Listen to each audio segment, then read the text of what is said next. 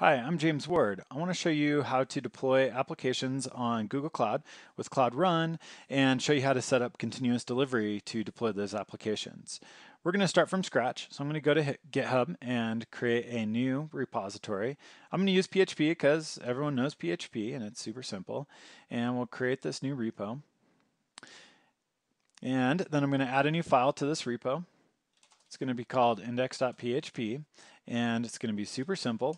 It's just going to say hello world and then we'll commit that file. So now let's deploy this repo up on the cloud. To do that, I'm going to use something called Cloud Run button, and instead of creating the actual button, I'm just going to go to the URL that's going to use the Cloud Run button to deploy this thing. So that's deploy.cloud.run, and then I give it the Git repo that I want to use. So I'll go to that. And what that's going to do is send me to Cloud Shell, and Cloud Shell is going to say, hey, do you want to open the Hello PHP GitHub repo using Cloud Run button? And I trust all those things, so I'm going to say confirm.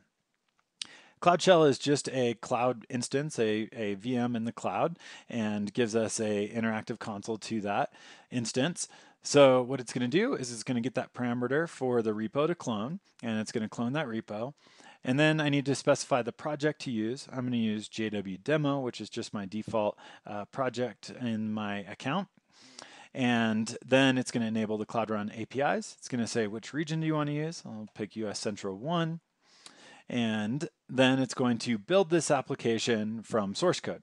Obviously, in this case, our build is not very sophisticated and our source code is not very sophisticated.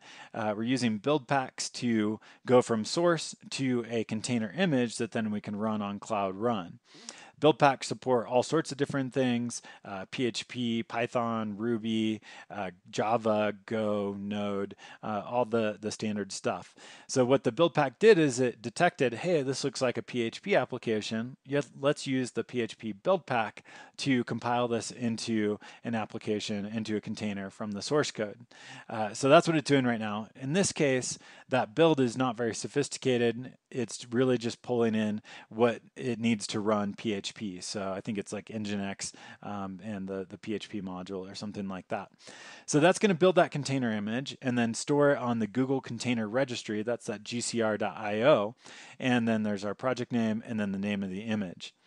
So that's all built into an image. So then we use Docker push to push that image up to the container registry, and then we can deploy it on the cloud. So we're doing gcloud run deploy, give it the name of our app on Cloud Run, give it our project, our platform, we're using the fully managed one, and then our region, the image to deploy, the amount of memory, and then we're saying allow unauthenticated requests.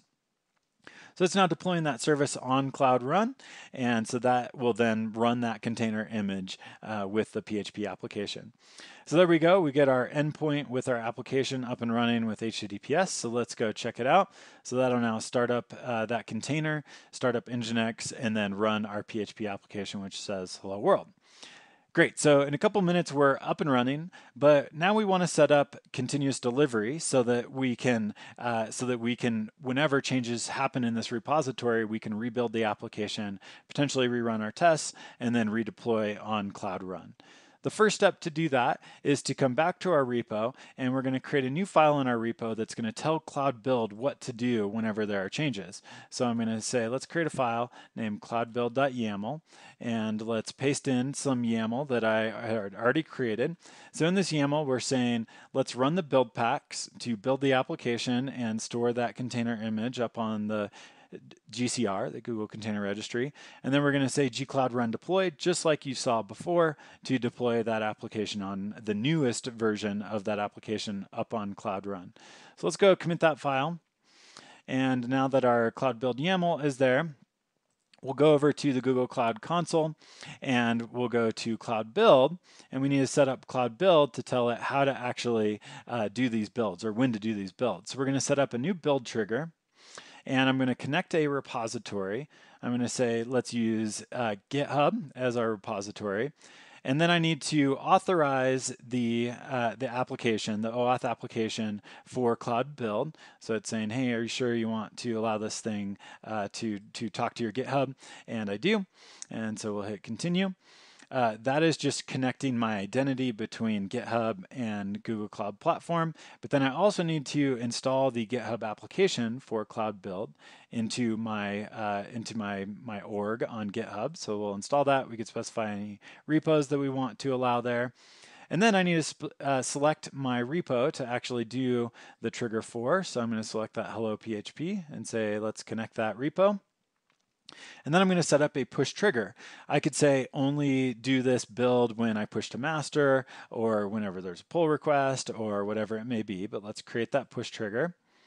And so this push trigger will run on any push to any branch, and I could manually run that trigger if I want. I could disable it, but now the trigger is there. Now let's go back to our index.php and let's make a change here. So obviously in the real world, we would make these changes locally, test them locally, push to another branch, send a pull request, go through that whole flow, but I'm going to take the shortcut here and just commit directly to master. And by doing that, making that change on master, now Cloud Build, if we go to our build history, we'll see that there's now a new build running that is running on that hello PHP repo. And so now it's going through those two steps that I defined in my Cloud Build YAML to build the application with build packs and then do the new deployment to Cloud Run. So we can watch the output as it's moving through. You'll see it's doing the build packs. It's pulled the container images for build packs, and then it's going to run the build packs, which will figure out, hey, this is a PHP application. Let's run the PHP build, and then we will get our container image created, and then once that container image is created and stored on GCR, then we will be able to deploy that container image. Okay, so there we go. It's now running the pack build. In this output, we actually see the output from the build packs, whereas when we used Cloud Run button, we hid the output, but you'll see, there we go, it's installing Apache, Nginx, and PHP, and then assembling the layers for the Docker container, and then it will push those container images up to GCR. And so there we go. Our first step of the build is complete. Now the second step of the build is going to be to do that run deploy. And so now you'll see that it's deploying the container to Cloud Run, and we can scroll over and see to the project JW demo, the service hello PHP. It's creating a new revision, routing the traffic to the new revision. We could specify not to route that traffic yet and do it manually if we want. Okay, so now our build is complete, our deploy is done, and if we go back to our application and reload it, then it will start up that container, and then we will see the changes that we made. Hello foo. If we go back to our Cloud console and go down to Cloud Run, we can go find that hello PHP application in here and go check out the revisions. There it is. And I may have more than 2 revisions. I should just have 2, but I think I did this before. So there we go. We see a bunch of revisions. But there's the one that I did 5 minutes ago with Cloud Run button. And then there's the one that was automated with Cloud Build there. So you can see all the revisions, logs, that sort of thing.